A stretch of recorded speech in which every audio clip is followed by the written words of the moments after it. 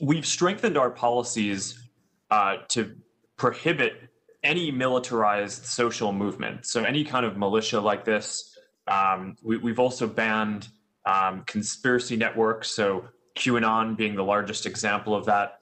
That is completely prohibited on Facebook at this point, which, in this period where I'm personally worried about the potential of increased civil unrest,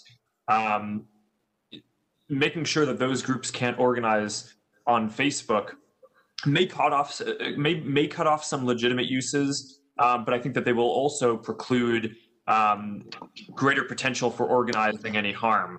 And by making the policy simpler, we will also make it so that there are fewer mistakes in content moderation.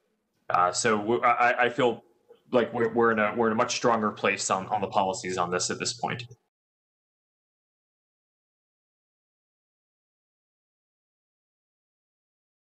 We break news on YouTube for YouTubers.